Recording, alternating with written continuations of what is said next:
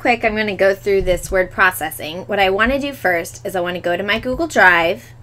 I would probably want to go to my folder for CI 101, and I'm going to create a document. If I create it in the folder, then it's shared in the folder automatically. So I create the document. And then up here at the top where it says Untitled Document, I am going to click on that so I can rename it. I want to name this Word Processing underscore 101 underscore, and then depending on the day of the week, if it's Thursday, you'll put an R, if it's Tuesday, you'll put a T, and if it's Wednesday, you'll put a W. And then my last name, you'll put your last name and then your first initial. So this is only good for me. So I've named my document. And you'll notice by default that it is private. So I need to click on the blue share button. And where it says private, I'm going to change that to being public on the web or whatever level of sharing you feel comfortable with. And then it's already shared with mrskeeler@gmail.com because I'm sharing it with myself. So please share it with me. I'm going to share akeeler@mail.fresnostate.edu, but I don't ever check that email. But please make sure that you uncheck the notify people via email. Please uncheck that because I would prefer not getting a whole bunch of emails. Don't forget you're sharing with mrskeeler@gmail.com. That is what you're sharing with, mrskeeler@gmail.com. Okay. You would share and save. Okay. And hit done. And then once you're in here, you're going to make some sort of a worksheet or document, but I have in the directions for today that this is, whoops, wrong site. These are the directions. So I copied them. I'm just going to paste them. When I paste something, I always push enter a whole bunch of times. And then I put my cursor in the middle so that I have room above it and below it so it doesn't mess up my formatting. So I made it visible. I renamed it. And then I'm supposed to have some sort of bulleting. So first thing I'll do is I'll call this my quadratic equations worksheet. I'm going to highlight it. And you'll notice it up at the top is called the WYSIWYG toolbar. So I can choose and I can make the font size bigger. I can choose to make it bold, I can center it, and do those kinds of things. And then I'll say directions, and I'll probably want to do either a bulleted list or a numbered list. So I have bulleted and numbered. I'll go ahead and do bullets. Use pencil, and I'm going to push enter. No calculators. And then I will say, please work with a partner. And then I'm going to push enter again, and it's going to make a new bullet automatically. But if I push the tab key, tab, it actually bullets in only one partner. Equal work together.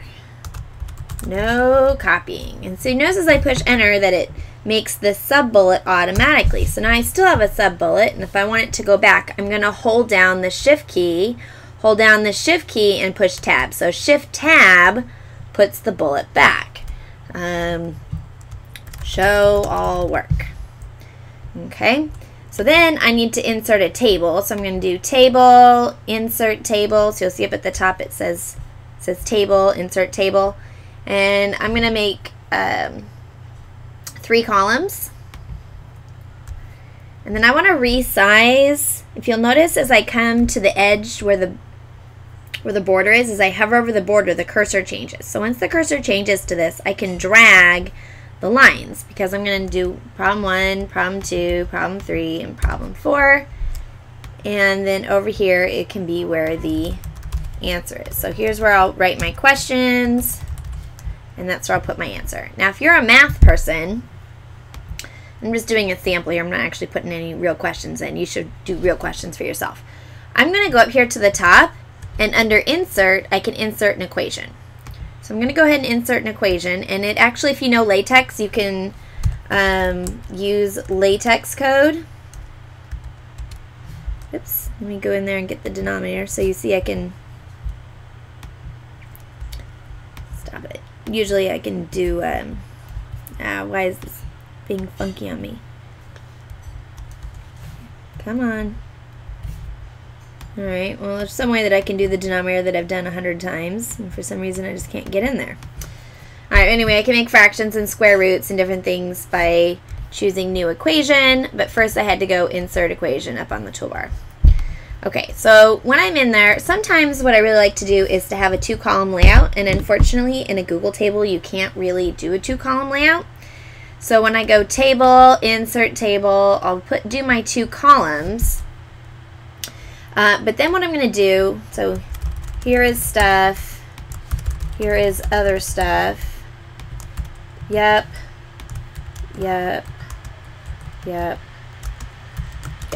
whatever. Okay, so I'm going to highlight the table. And when I highlight the table, I can right-click, 2 fingers on a Mac, and I right-click and I can choose Table Properties. Table Properties. So when I choose Table Properties, I can change the table border. By default, the border is black, so I can go ahead and change the border to being white. And it's going to erase the table, sort of. Like, now it's an invisible table. So I'm going to highlight that again. I'm going to go to Table Properties. And notice all the different things I can do. I can change the column widths and the height width. I can change the alignment, center alignment, but I can also change the cell colors. So maybe in this first one, if I right click, Table Properties, I'll make the cell color gray, just so that it would stand out. And maybe in this one, Table Properties, I'll make the cell color red. So I'm able to make each cell a different color. So you'll notice when I wanted the whole thing, I highlighted the whole table, but when I wanted just one cell, I just clicked the one cell. I could also select 2 cells, Table Properties, and I'll select the background color to be yellow and the border to be orange.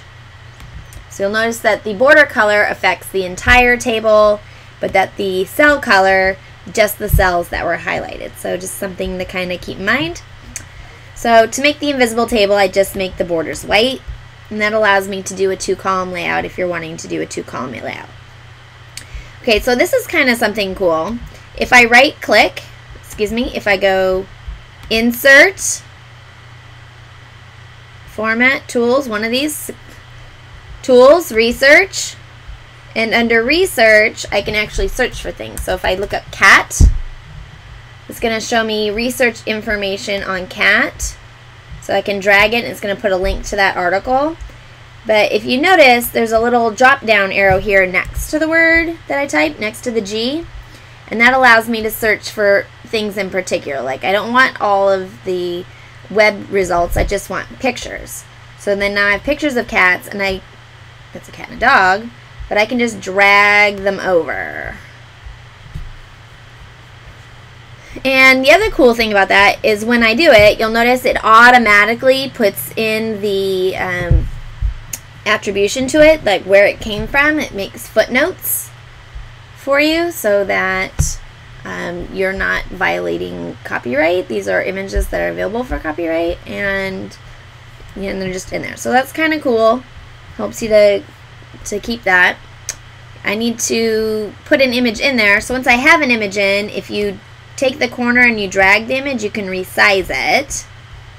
Right? I can resize it with the corner. Right? And then I need to insert a drawing. So I'm going to push enter a few times here.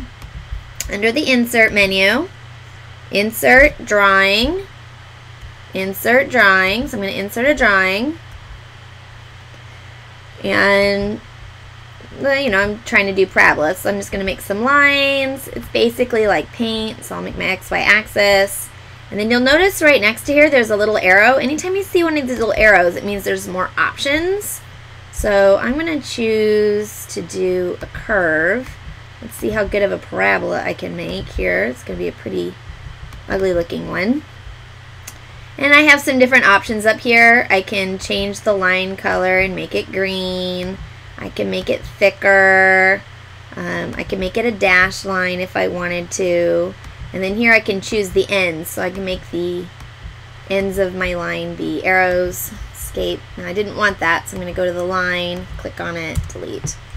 So anyway, I can just make my drawing and inserts in there. If I click on it once, you notice the handles show up, and so I am able to reduce the size on that. Let me insert another drawing just for fun. Insert drawing.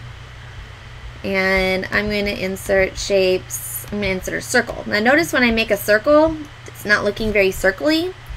So I'm going to insert a circle. I'm going to hold down the shift key. If you hold down the shift key, it makes a perfect circle. So I'm able to insert a drawing, click the corner, resize it. We did an equation. I'm going to insert a page number. So under the insert menu, notice the things that I can insert. I can insert comments, footnotes, horizontal lines, and page number. So I'm going to put page number at the bottom of the page. And I'm going to change the margins because right now they're 1 inch all around. So I go File, Page Setup, File, Page Setup.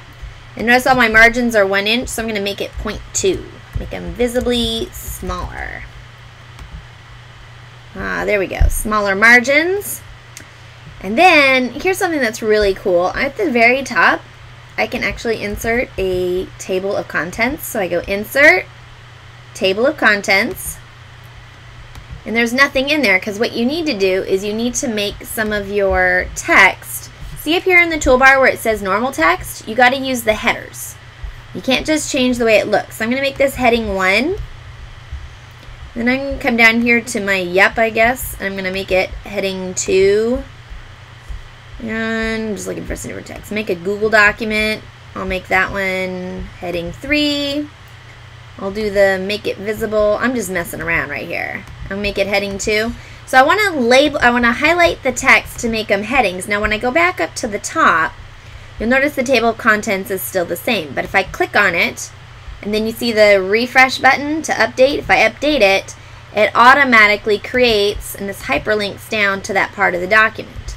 So if you do your outline using the headings, highlight your headings, and you insert the table of contents, it will automatically create the table of contents. Now notice when I make this, I'm going to make it heading 4, and I come back up here to the table of contents and refresh, then what I just highlighted and made a header shows up in the table of contents. And it is indented according to its level. So a heading of 1 is all the way to the left, and a heading of 2 is indented under, a heading of 3 is indented under that, and 4 is, you see how indented in this is because it was heading 4. So anyway, something to mess with.